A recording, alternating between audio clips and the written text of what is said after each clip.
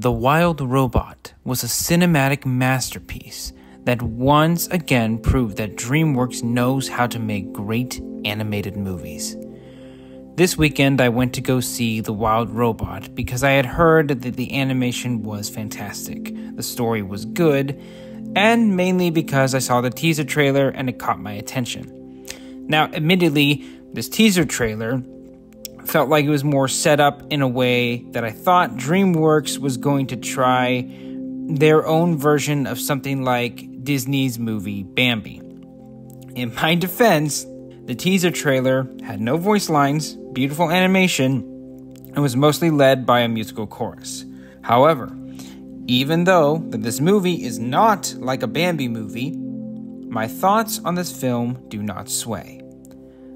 The film itself was based on the book The Wild Robot, published by Peter Brown. Unfortunately, I did not get the chance to read the book before the film's release date because I did not know it was based on a book until the last second. So I honestly feel that I cannot do a proper film versus book comparison yet until I have both read the book and have seen the movie again when I do a full breakdown later.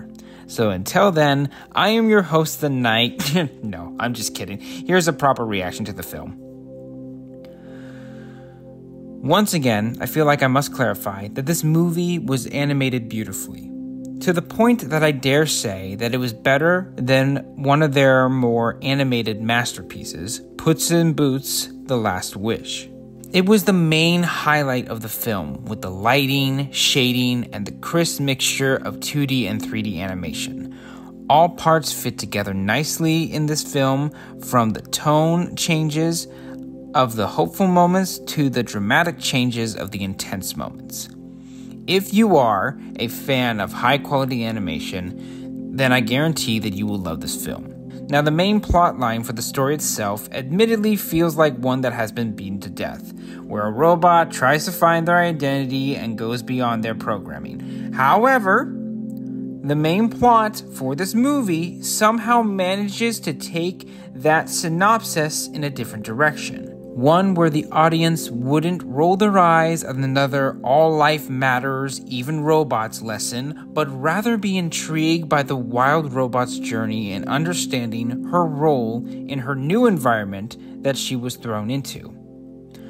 Unfortunately, I do have to admit that some of the main plot points felt a bit rushed in some areas. However, I can excuse these moments easily because it made room for the more highlighted moments that the film was trying to address. I know that seems like a very vague statement, but I am trying to keep the spoilers to a minimum so that you can enjoy it yourselves.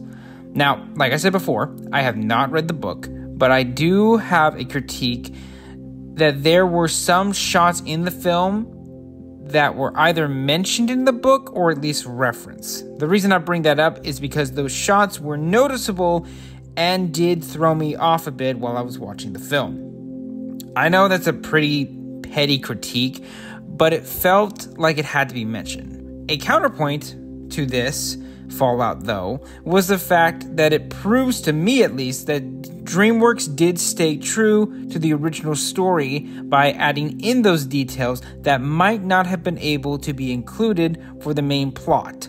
So props to them if that is the case. Again, I haven't read the book, so sorry. The acting was also a main point to the film's credit, as many actors did an incredible job with their roles. Lupita Nyong showcased her brilliant voice acting skills when playing both her main character as well as the other robots portrayed in this film.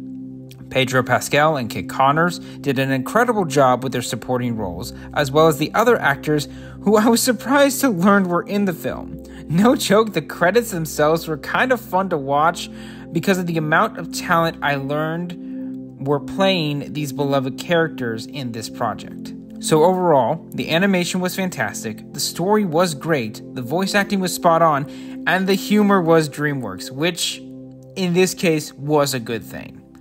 I give The Wild Robot a 9.5 out of 10 review. If you haven't seen it, then I recommend you give it a shot before it leaves theaters, Seriously, it is worth your time. I will be doing a full breakdown when the film comes out to streaming or DVD, as well as a book versus movie video. If you have any suggestions or questions, please feel free to leave them in the comments down below. Be sure to like and subscribe to support more content like this as well. I am your host of the night, signing off until the next video. Take care and God bless you.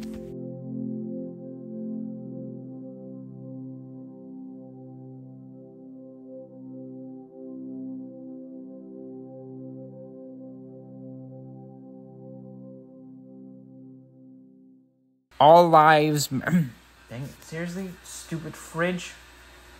Shut up. If you have any suggestions or questions, peel...